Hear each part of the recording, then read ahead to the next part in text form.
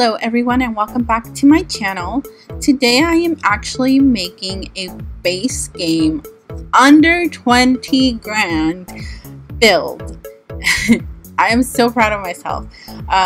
So I started off with a different house, which I will be posting. It's just not going to be a cheap build or like an expensive build because I don't know. I did the kitchen with the Parenthood stuff pack and it just looks so beautiful. So I just started a new build the same day. But yeah, I'm actually really proud of myself. It is a tiny home and it is a bit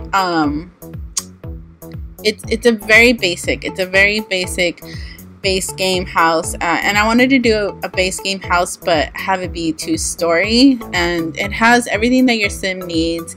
It has a little bookshelf and it also has a computer upstairs, so we managed to put in a computer. It's a 1-bedroom at the moment. However, you can definitely expand this house and put in more bedrooms once your sim will start working and you'll start earning a bit more money. You can definitely add on to this house. So yeah, I really hope you guys enjoy this build. I got a request for a base game starter. It wasn't a base game, but it was a starter home on Instagram, so I just wanted to do that for you all. And also, it was a bit of a challenge for myself. I really wanted to use a lot of the clutter items, but I ended up using like minimal clutter items because clutter items are really expensive. And so yeah, in the result of non-cluttery items in this build, this video is actually shorter than my last video. My last video was like a 30-minute video, but that's only because it's a basic build. And again, I got the inspiration from the website that I use, the architectural website. I forgot the website again. And I really wanted to do like a slope roofing, and I was gonna do the drop down floor. Is just I wanted to add I'm not sure if your sims can step up without the stairs, and if I wanted to add stairs it would have cost me more. So if you all download this video, the living room can definitely be like a drop down flooring, so it can be kind of like a split level if you'd like, and have it be a little bit open to the kitchen, or like a little separation from the kitchen, I'm sorry. And then we did manage to put like a little island in the kitchen. I really love this kitchen for it being like a little base game home. I like the little island on the side, and the dining table I put it in the living room because I wasn't sure if your sim will be able to fit and eat on the.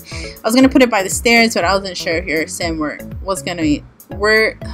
Sorry, it's really hot today, guys. It's like we're expecting a heat wave this week. I'm so ready for October, and I'm hoping October it cools down, and I already have to plan my spooky builds. I want to do some mansions, some scary homes, some haunted houses, maybe some like vampire homes. I'm so excited, and I hope we get well, I hope that we get all our patches fixed because the screenshots again in this video. Oh, and I want to apologize for the bottom being cut off again. I changed the settings and I forgot to change it on OBS, so I'm so sorry, guys. But yeah, anyway, I'm hoping that we get an update to fix the picture thing, because again the pictures are kind of blurry for this build and they were blurry for my Spanish villa. And I don't know if you all have any recommendations of where else I can take screenshots, because using like the regular method, the screenshots are coming out super blurry and it just takes away from the house, and it really sucks because my computer is really slow, and so I spend a lot of time getting in details and stuff like that, and then when I see the pictures and they're blurry I get super disappointed. So we actually had to delete that little chair there. I wanted to put a little bit of greenery outside, so I deleted the chair and I think a side table on the little hallway down there leading towards the outside. So, and then outside I did manage to put a tree and 2 planters. So your sim will be able to start writing, or you know, if they want to do some planting, they can do that. What else? There's books there. There's a little bookshelf upstairs. Yeah, see, I was trying to put the dining table there, but it wouldn't fit. So yeah, I did manage to put a little bit of clutter here and there.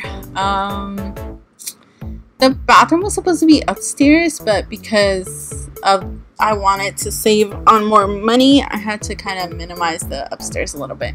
But that's okay. I mean, that's fine. It's like a little loft. It's like a tiny home without it being like a super tiny home.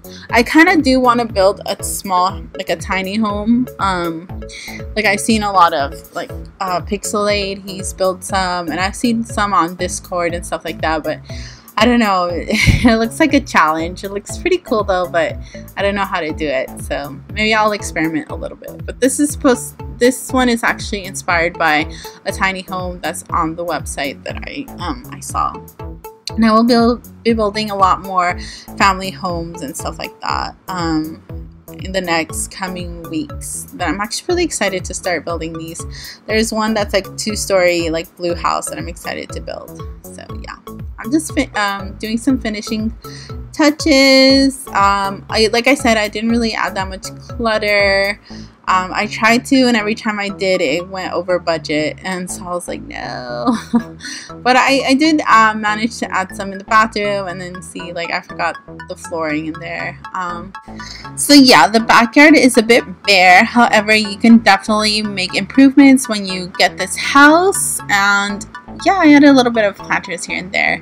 And we're at the end of the video, so go ahead and click the subscribe button and hit the little bell if you want to know when I upload more videos. Go ahead and give me a thumbs up for this video. If you want to follow me on social media, it's Bubbly Simmy for Twitter and Bubby Simmy for Instagram.